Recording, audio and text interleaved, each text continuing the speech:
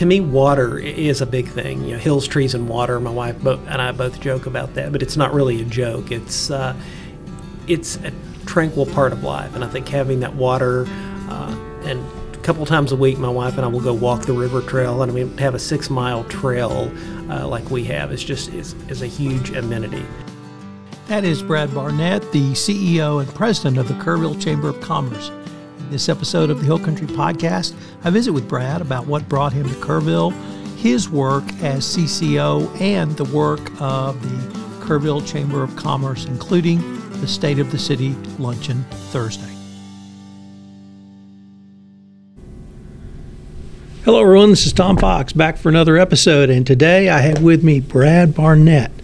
Brad is with the Kerrville Chamber of Commerce, and they got a big event coming up, so I asked Brad if I could sit down and visit with him, talk about the Kerrville Chamber of Commerce, what he does, what it does, and talk about the upcoming event. So Brad, first of all, thank you so much for taking the time to visit with me today. Thanks for coming in. Appreciate it. Brad, could you tell us a little bit about your professional background and how you got to Kerrville? I worked for the Midland Chamber of Commerce for 9 years. Growing up in Kentucky, that's really a desert experience being out there. Still have a lot of good friends, but while I was in Midland, I oversaw the construction of the new Bush Convention Center, was over the Convention Visitors Bureau, which the Chamber managed. My wife and I had visited the Hill Country, just had fallen in love with it, so when this position came open with the Kerrville Area Chamber, we jumped on it, and I've been here about 15 months. What's your role? I am the president and CEO.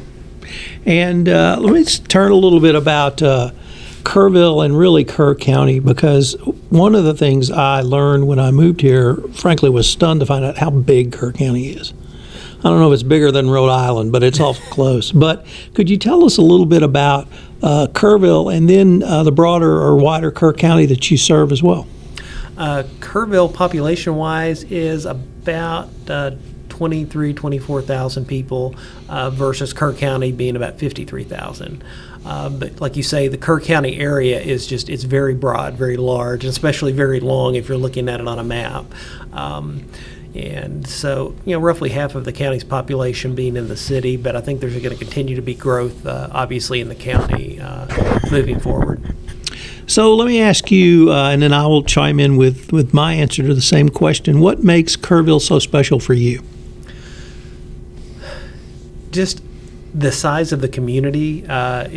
We have a lot of amenities for a community our size, having come from a community 5 times larger that didn't have nearly the amenities, but also being close enough to a San Antonio to, shop there in 45 minutes or be on the river walk in an hour. So it's that best of both worlds. You don't have to drive in a big city all the time, but you're close enough to access that. And just personally, I'm a diehard kayaker, and when you're in Midland out in the desert, there's not a lot of opportunities to do that. You're 2-3 hours each way to get in the water, and here I can throw the boats in the back of my truck and be on the water in 20-30 minutes. Well, that we'll hold off on my answer to that, because you have now raised the specter of the Guadalupe River, which I suppose is one of the reasons I'm here. But tell us about the Guadalupe, what it means to Kerrville, Kerr County, and just what it means to you. To me, water is a big thing. You know, hills, trees, and water. My wife and I both joke about that, but it's not really a joke. It's a tranquil part of life, and I think having that water and a couple times a week, my wife and I will go walk the river trail, and I mean, have a 6-mile trail like we have. It's just is a huge amenity, and applaud the city for doing that. I know anytime you embark on a project like that, people tend to, well, why are we spending money on that? But it's a quality of life issue, and to be able to take your lunch hour and go do a mile walk along the river and watch the ducks. It's very relaxing. So we love it. So as most people who've listened to this podcast series know, the reason I'm here is because I went to Camp Stewart as a boy and just fell in love with the hill country, and I fell in love with the Guadalupe River, which runs through Camp Stewart. And there's a bluff on one side of the river at Camp Stewart called Joy Bluff, which I still have fond memories of. But as the Guadalupe it's really a big stream in that part of Kerr County, which is near Hunt, and it becomes a real river here in Kerrville, and it's, I would say, even central to the life of the city and town as it's grown up. So, and it's just absolutely beautiful. I mean, we even are lucky enough to have a Starbucks on the river. Yeah. And I text people, I'm at Starbucks, here's my view. And it's absolutely just fabulous. And I would add a couple of other things. One is I grew up in a small town. I grew up in Bryan, Texas. And this is as friendly a place as I've ever been. The people here are uniformly friendly. I've been called things I have never been called. For instance, I was called a pumpkin. A lady said pumpkin at the dry cleaners. I had not been called pumpkin since I was quite young.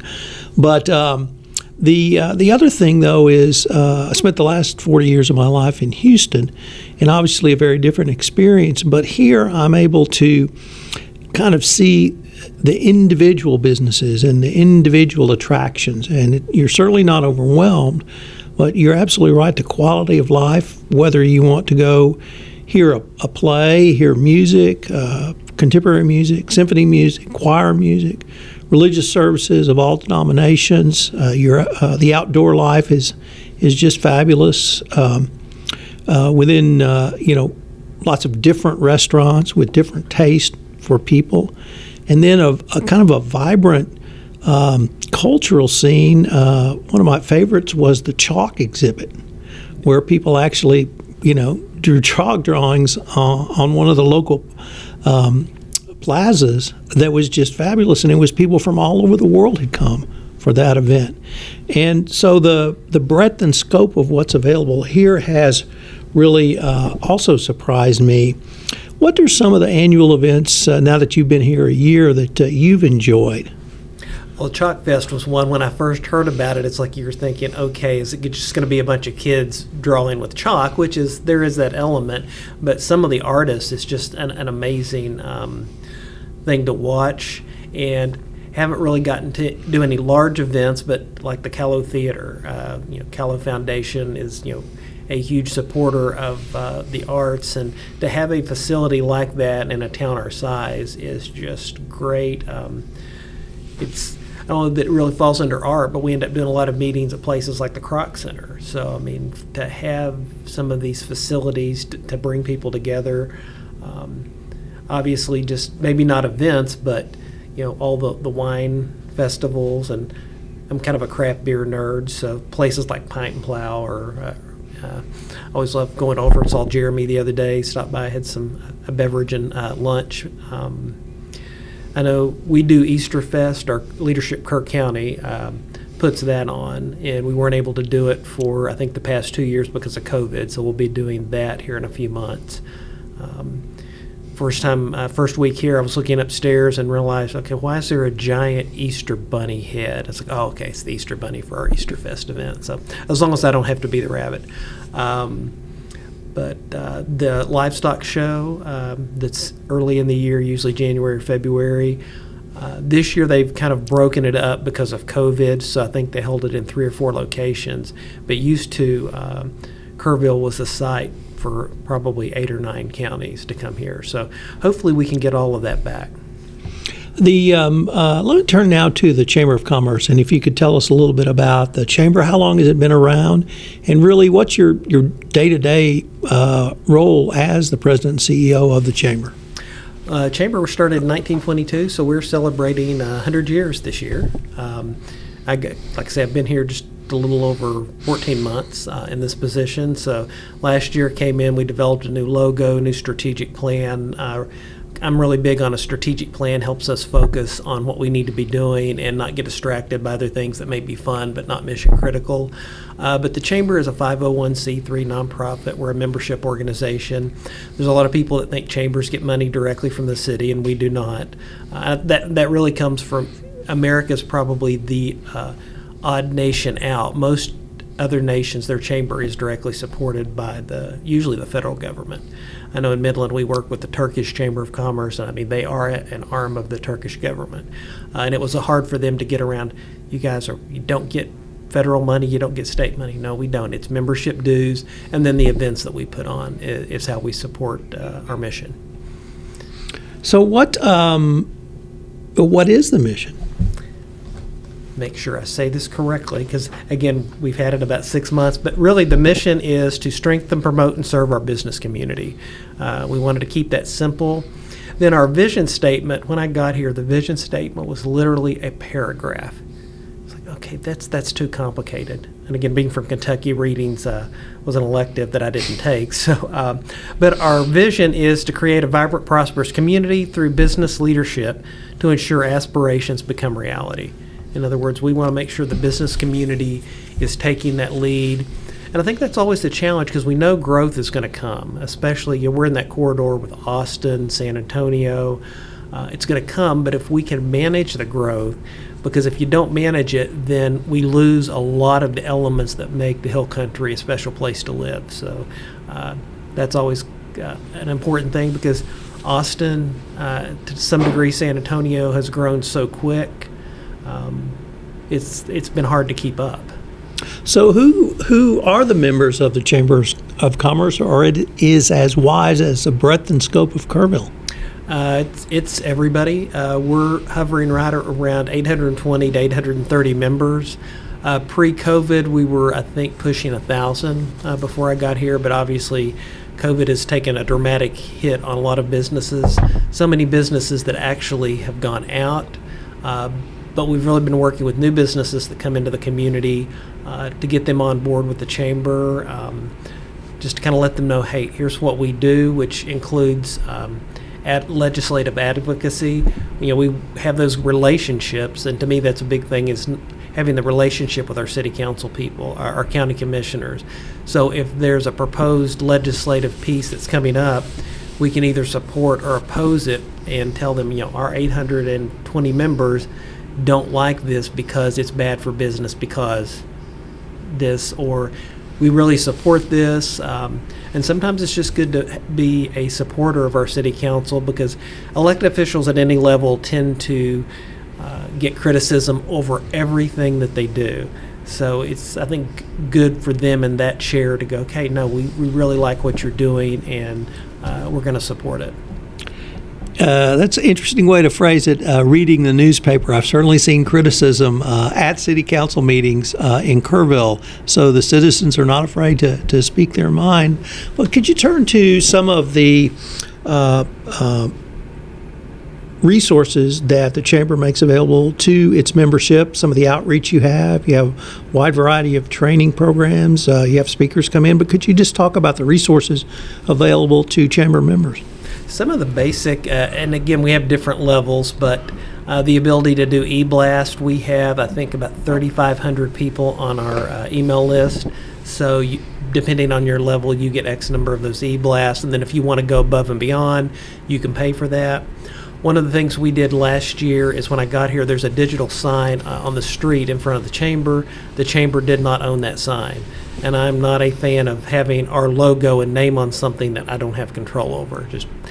So we did purchase that from the owner, and so now if you're a chamber member, you can go through us and put an ad on there for, we have 10 ads, so you get a 6-second impression once a minute, and we run from 6 a.m. to midnight. So I forget how many impressions that is, but it's quite a bit. So for $250 a month. So it's a way for us to offer some good advertising above and beyond the digital e-blast. We do a digital newsletter that, again, goes out to about 3,500 people every week. So it's just really kind of promoting our local businesses. One thing we did a test run of last year, we did a couple of these, we're getting ready to ramp it back up, was what's called CEO on the Go. So I go out and work for about 3 hours from a member business. When I show up, we do a Facebook Live. Kind of helps being a video producer in a past life, so using some software and just kind of getting them some attention, and getting people to come out and meet me. Because even though I've been here 14, 15 months, we have a big community, so there's still a lot of our members and a lot of the community at large that I haven't had a chance to sit down and meet with. So that's kind of kills two birds with one stone. That was probably my first introduction to the chamber, was actually seeing one of those CEOs on the go, and I thought that was very innovative for you to be able to do that. And I didn't know at that point about your video background. Now I do after doing a little research on you for this podcast, but it makes perfect sense now. And it's got to be hugely popular. Yeah, we've got a list of probably 4 or 5 people that want to do that over that. We could probably do 2 a month if my schedule permitted, and if it does, we'll do 2. That's why I didn't want to say when we did it, it's got to be just 1 a month, and if you don't get in, it's we want to be responsive to members, and I think that's important because we are here to respond to their needs. And one of the things that jumps to my mind is we do a business expo the first weekend in August out at the Youth Event Center. We've usually partnered, so the night before is a preview show, and it's one of the first Friday wine shares. Bring a bottle of wine and a glass, and you get to try different wines.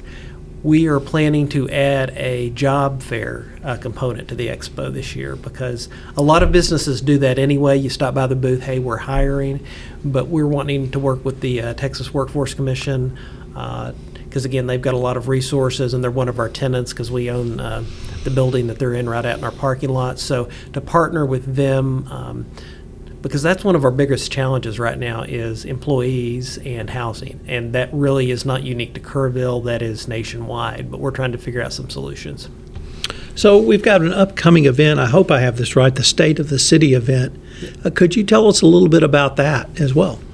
The Chamber's partnered with the city for probably 4 or 5 years to do a State of the City luncheon, and it's really a chance for the mayor to do sort of his State of the City. So Mayor Blackburn is not running for re-election, so this will be his final State of the City presentation. But then E.A. Hoppy, who's our city manager, will be going a little more in-depth for where's the city been, where's the city going. So the Chamber actually produces the event, and the city's providing the content. So I think that working relationship is really good that we have with the city, because if the city and Chamber aren't going in the same direction, that's always a huge red flag for me, because it's okay, one of us is going in the wrong direction. So we make sure that communication's on par and meeting with the mayor, council members, and the city staff on a regular basis. How about the Hill Country Economic Summit, which is upcoming in March? Could you tell us a little bit about that? Yeah, this is, I think, the 6th year we've done that. Brian Bowers, our past chair of the Chamber, who was on the Chamber in Bryan College Station area when he was there before he moved here.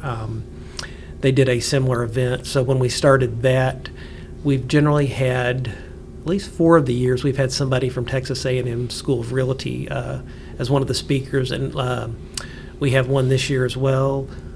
Luis, forgetting his last name. So it's really a half-day event. We've got a couple of panel discussions in the morning, then the real estate expert. Our keynote this year is former Olympic bobsledder. He speaks a lot to chambers around the country. Unfortunately, with the Olympics going on, I don't think he's going to bring a bobsled with him, nor would I want the snow that goes with it if you're going to actually do that. So, but Johnny Quinn I think it'll be a good motivational presentation, but also his experience speaking to chambers again around the nation of, yeah, some of the issues we're facing, like with workforce, it's a challenge. Everybody's facing it, and hopefully maybe throw out a few creative suggestions we haven't thought of to solve the problem. So as we turn toward looking at the future, 2025 or down the road even further, where do you see the business growth in Kerrville and Kerr County coming from? I think one thing is hopefully we'll continue to have some manufacturing growth, because like with James Avery, we've got All Plastics, Fox Tank, so some of these larger manufacturers. But one of the newer ones is the aerospace sector that right. the Kerr EDC has developed with Kildare Mountain Manufacturing. I think that will be phenomenal. Just some of the projects they're working on and some of the projects that they've got bids in at the national level for defense contracts. It's exciting that if they get those. And what's nice is where you've got one of the key members from Kildare Mountain, grew up here. Again, she's graduated from Tybee.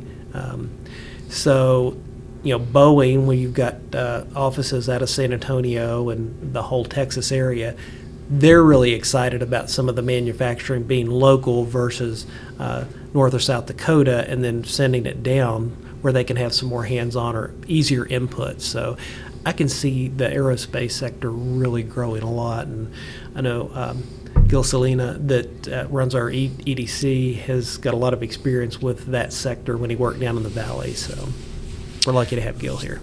So what do you say to the new business owner or even the old business owner who's not a chamber member? Why should they join the Kerrville Chamber of Commerce? We're stronger together than we are apart. And again, if you go back to the advocacy, if I go talk to a legislator, talk to somebody in Austin and say we represent 820 businesses, that's great. If we were up to 1,000, then that's even better to be part of the chamber. One of the other things is for your business, it's the business-to-business networking. We do monthly business after-hour mixers. Actually, a couple of those are breakfast, but at least one monthly mixer. And just to watch people get stuff done, and I usually run into 5 or 6 people that, hey, I've had you on my list to talk to about XYZ. So you really do get a lot of work done at those mixers. Plus, it's just nice to hang out with people, have a beverage. We have one next Tuesday. We used to do them Thursday. We've moved them to Tuesday at the Dole Center. They've done a lot of renovations last year, so we're going to do a ribbon cutting and a mixer. The mixer starts at 5:15 on Tuesdays. So I always encourage people to come out. If you're not a chamber member, come out. As we say, come kick the tires, get to know us a little bit, see what we're about, and network. So, Brad, unfortunately, we're near the end of our time for this episode. But before we leave, if anyone wanted more information on the Kerrville Chamber of Commerce or to follow up with you on any of the topics you've touched on, what would be the best way to do so? KerrvilleChamber.biz is the new website we launched. So just KerrvilleChamber.biz. Or they're welcome to reach out. We're at 1700 Sidney Baker, Suite 100 beside Acapulco. So you're welcome to just stop in and talk to us, or the phone number and all of our emails are on the website too. So reach out with any questions. Well, Brad, I wanted to thank you for taking the time to visit with me, and I look forward to continuing this conversation. All right. Thanks so much.